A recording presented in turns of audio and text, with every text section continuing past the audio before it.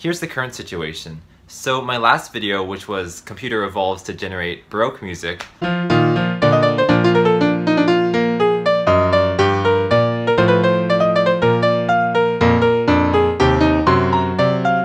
a lot of attention. It might be my most liked video ever. So I wanted to do a sequel to show what happens if I keep progressing, because a lot of people wanted to see that. But the issue is, my brother and I decided to upgrade the GPU in my computer, but like my brother's the only one who knows how to do hardware stuff, so like shout out to him. Here's his YouTube channel, and like he does stuff like this, so subscribe. Anyway, we found out that upgrading the GPU is a lot harder than we thought. There's my computer there. The motherboard was too old, so it wasn't compatible, so we had to buy another motherboard, but that one was too big, so there's just a lot of complications. So long story short, it's not quite working yet, so I can't do any sequel videos. But what I can do in the meantime is answer a few questions that you have on my video. The first question is, am I going to make this open source? And the answer is yes, because first of all, the main chunk of the code is just Karpathy's LSTM code, which I'll link in the description, and that is open source, so you pretty much already have the code that you need. But even with that, I think in the future, maybe in the next week or so, I will upload a video tutorial showing you exactly every step of the process along the way that I went from to get from the training data MIDI files online all the way to the outputted generated MIDI files on the other end. And I'm going to show you every single step so that you don't have to struggle through figuring things out as much as I did. I'll put my own processing scripts online, and pretty much my goal is that like anyone who wants to auto-generate MIDI files can do that as well. But that brings me to the second response that I heard a lot, which was stuff like, you're taking the soul out of music because music is an inherently human creative outlet that like computers can't ever do because they don't know emotions. And yeah, like I get what you mean. Okay, so first of all, I don't think that computers will ever be able to write Bach music as good as Bach, because it can only get closer and closer to getting as good as Bach, but never better. As in, it can never originate new patterns in its head. It only tries to regurgitate stuff it's heard before. So I understand the argument that humans will always still be better at producing music.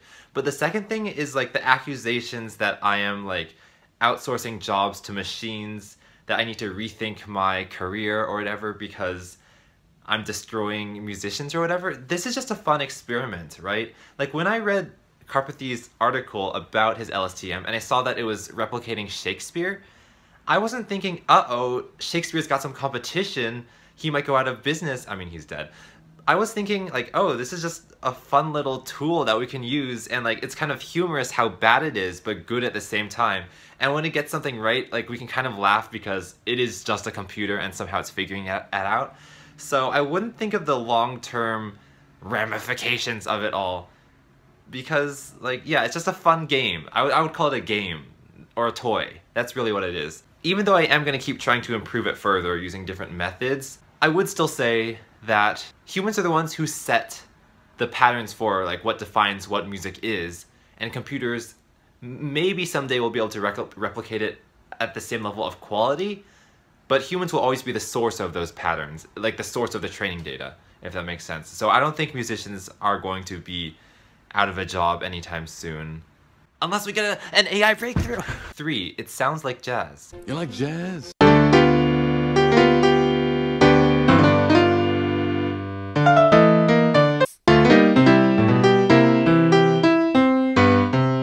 Yeah, it does. So I think one other genre of music I will try training it on is jazz piano music, because if it already has the tendencies to sound like that, maybe that music is right up its alley and it'll be able to learn that even better. Yeah, and then 4 is, someone talked about how my text encoding of the music was inefficient because one character was only representing a single note being pressed, whereas if like 4 notes are being pressed at the same time on a piano, like there's a way to encode that all in the same at the same time in the same character of the LSTM. And I actually realized that too when I was originally messing with this LSTM. Before I made this video, I was trying to avoid using one-hot vectors only to encode stuff. I don't know if this is getting too technical. because like I'm not even a technical person. But if I could instead have all 4 notes being encoded in a single column, as in they all register at the same time, then I feel like the LSTM will learn it better, because then it doesn't have to keep track of time, since a single character equals 1 time step. It's already being taken care of. I actually edited Andrej's LSTM code. I called it, instead of 1 hot vectors, not 1 hot vectors. And I actually got it working to the point that it could generate Perlin noise pretty believably. However, like when I tried it for other stuff, I only like trained it for like 10 minutes, but it already wasn't producing results that I liked, so I stopped it. But I will experiment with that again if I can, and who knows. I also heard a lot of people recommending that instead of encoding just the plain notes to play, I should instead encode the intervals between the notes. And that sounds like a good idea, except it's kind of assuming that the notes are coming in 1 at a time. So what happens if you have like a whole bunch of like 5 or 6 notes playing and they change at different times? It gets a bit confusing. Perhaps one solution is just to calibrate it with the key of the piece. So if it's like an E major, always make the E note 0, and then like F is 1 and F sharp is 2 and all that.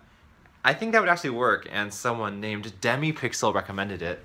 Except I found out that the MIDI files that these are stored on, some of them have the key actually written in the file, but most don't. And I don't want to go through the work of manually figuring it out, so I might not do that. Another recommendation I heard was even more controlled. It was that instead of training it on music, I should teach it music theory, like scales and chords and arpeggios and harmony, and tell it what rules are allowed and which ones aren't allowed. That approach, I think, is like manual AI. Like there's a term for it where it's literally just like really smart people in the field programming if-then statements, saying like, you know, if you play an E, your next note should not be B flat or something like that. And that's what they did at the beginning of AI, like in the 50s, 60s, and 70s, I think.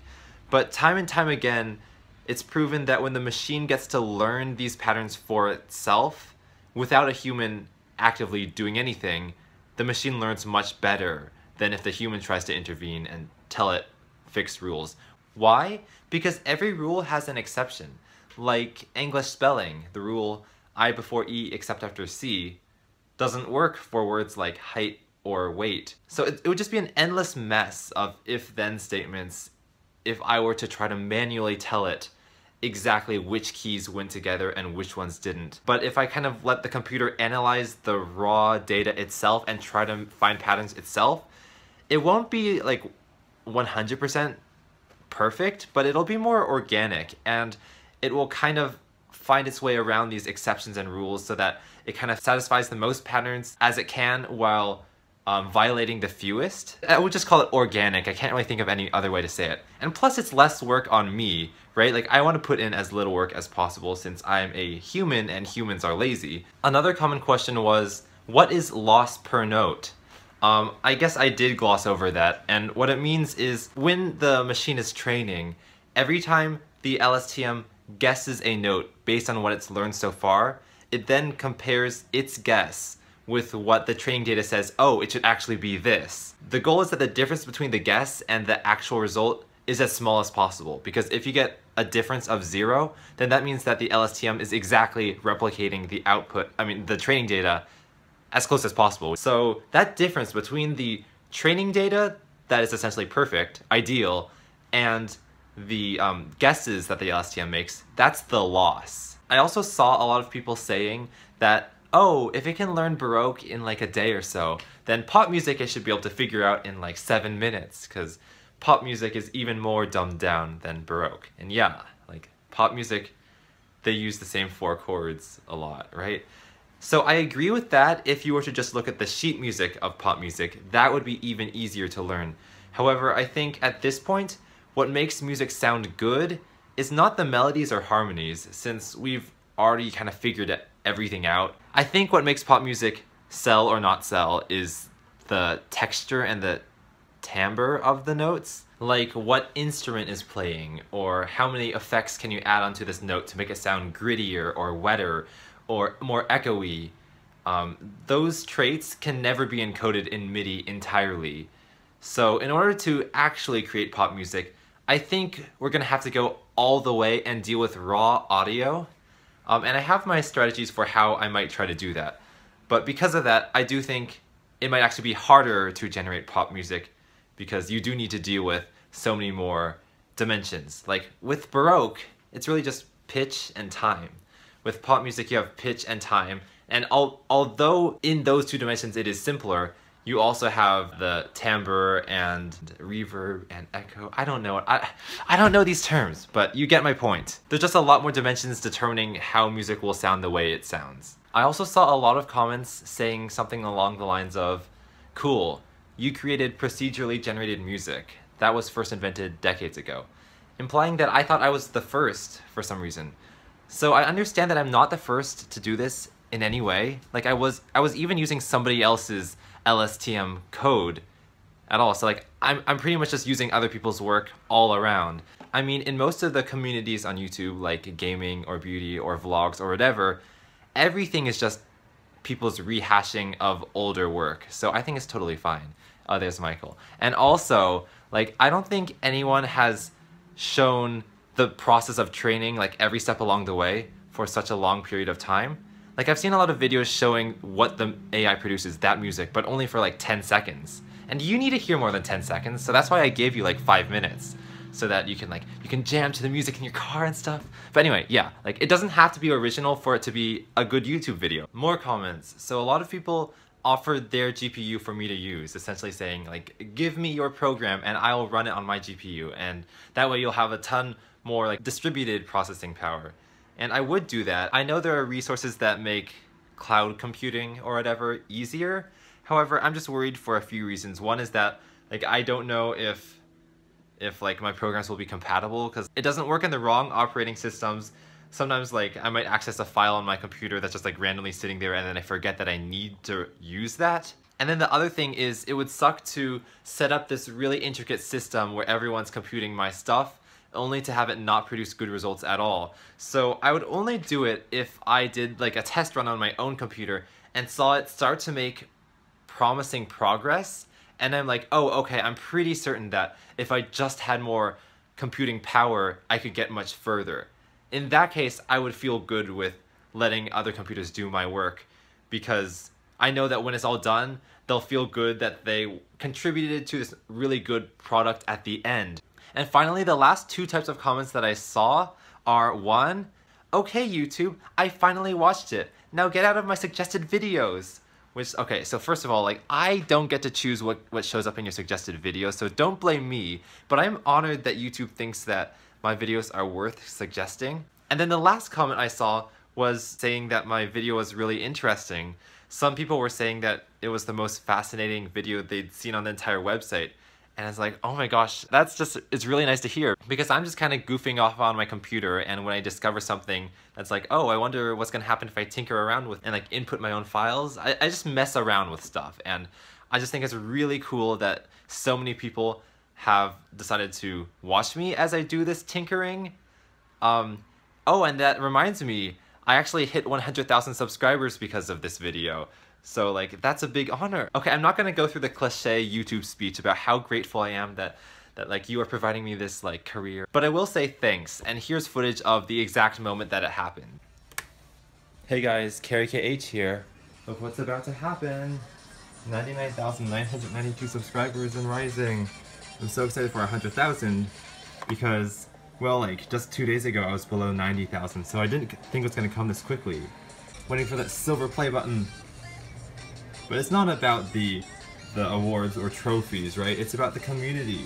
So even if I, oh my god, one left. Ah, oh my god, 100,000, that was so fast. Whoa, oh, and 2 more. Okay, gotta stop overreacting, but that is cool. Thanks for subscribing, everyone. I went back down. But, okay, one thing I noticed about this website, what is it? livecounts.net, is that when it adds another digit to the whole number, it doesn't do a very good job of transitioning the whole thing over. So like, whereas the vertical movements of the digits is very smooth, like you can see there, the horizontal transition of like, now recentering it all, it just goes pop. And like, I'm not complaining because this website's quite cool, but yeah, that pop, I notice it every time someone does like a live stream of them hitting 1 million or 100,000. Anyway, let's see what's going on. It's not gonna load. Ah! Oh, there we go. Yay! Wow, oh my god, so many happy emojis. Wow, this is very cool. Thank you, everyone. Okay, so there we go. Oh look, that number looks like it's in binary. But the next thing I want to point out is something that happened, well, let's see. It is currently 2:37 on Monday, meaning March 13th. Now, if we go back 2 days to Saturday at around 11 p.m., we find this message. At this rate, 90,000 by tomorrow and 100K in maybe a week or two. Remember, this was about 36 hours ago. Let's not get our hopes up. Hans S314, let's not get our hopes up for 100K in a week. Well, it happened in 36 hours, so we should have gotten our hopes up even higher. So Hans, watch what you say next time. I'm just kidding, I'm gonna stop antagonizing people for no real reason. You're all nice people. But a video would be boring if it was just me talking to the camera the whole time. I mean, my excuse for not doing anything else was that my computer didn't have a good GPU, but like, who cares about that computer, right? Like, I've got that one, which is a Surface Pro, and where is it?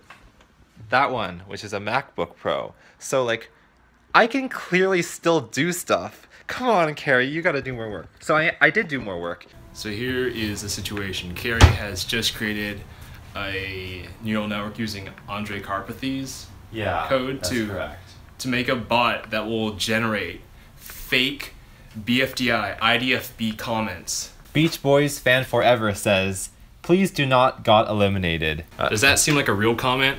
Or is that a fake comment to you? Here you go. 3, 2, 1. Oh, I'm right.